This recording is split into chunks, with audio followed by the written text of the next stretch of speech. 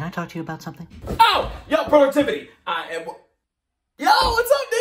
What are you doing, man? You scared me. Yo, get it. What are you creeping around here for? What are you so low for? What's up? It's about that thing we agreed to never talk about. Shh. Come on, man. Yo, what are you doing? This is about you dating my mom? Yeah. We have a problem. Someone found out. Dude, she works here.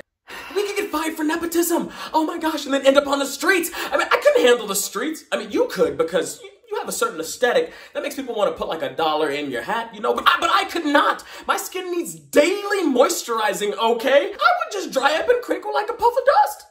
I would just a puff of dust away. That's my skin on the streets.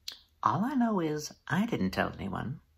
And if you didn't tell anyone, Mm-mm. then the only logical conclusion is that it was your mom. My mom. It was my mom. It was her. She out of the horse's mouth. Mm. And you know what this means.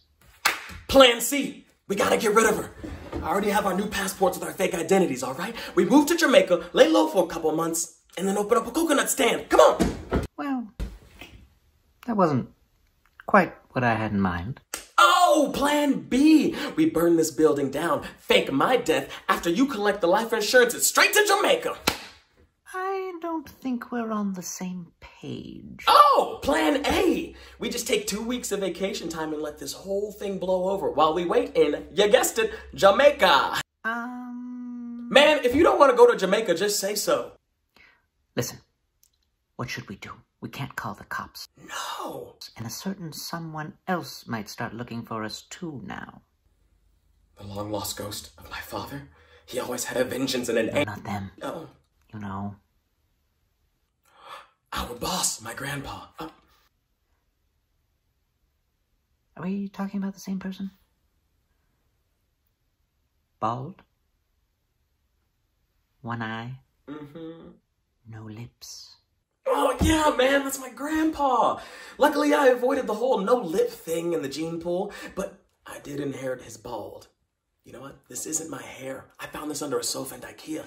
Look, you can just lift it right up. You see in there? You can see right underneath it all.